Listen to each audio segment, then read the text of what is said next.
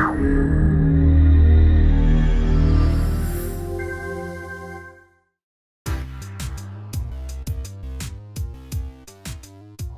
my name's Deb Polson. I'm a researcher at QUT in the Faculty of Creative Industries. Our latest project is called the ECOS system, and ECOS simulates some of the complexities behind green building projects. The ECOS project was designed to be displayed at the Cube, which is a brand new installation at QUT using the latest in multi-touch and projection displays. Hi, my name's Cassie Selin and I worked on ECOS as part of my honours project at QUT. ECOS is a playful data dramatisation that allows users to see how green buildings behave in different climates. For example, Brisbane, Rio de Janeiro, and it allows them to change the various features of the green buildings to see how they have an impact on the building's energy efficiency in relationship with the climate. I can change the temperature inside the building. The same applies to the internal humidity of the building.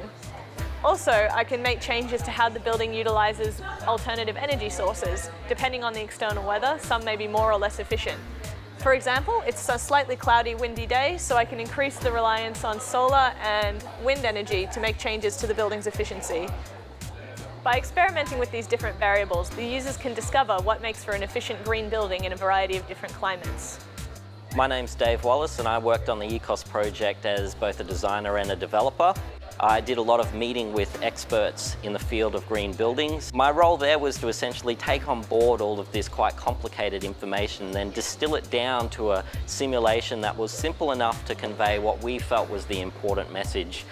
My other role was actually just sorting out a lot of the technical challenges that inherently come with working with displays that are on such a large scale.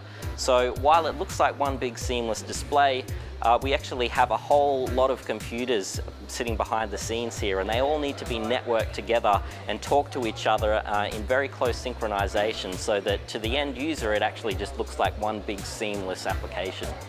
Building a simulation allows us to capture data over time and in different climate sectors. It turns out that Brisbane is in a climate abundant with green energy. This means that it allows the building to operate efficiently most times of the year. The ECOS team did a lot of research into data sets that capture a building's energy usage. Some of the research questions were, what are the causalities and contingencies for successful operations of an efficient green building? These contingencies may be social, technical, environmental, spatial, or even geographical in nature. Our team is continuing to collaborate with building developers, energy providers, and community organisations to refine our data collection and research outputs.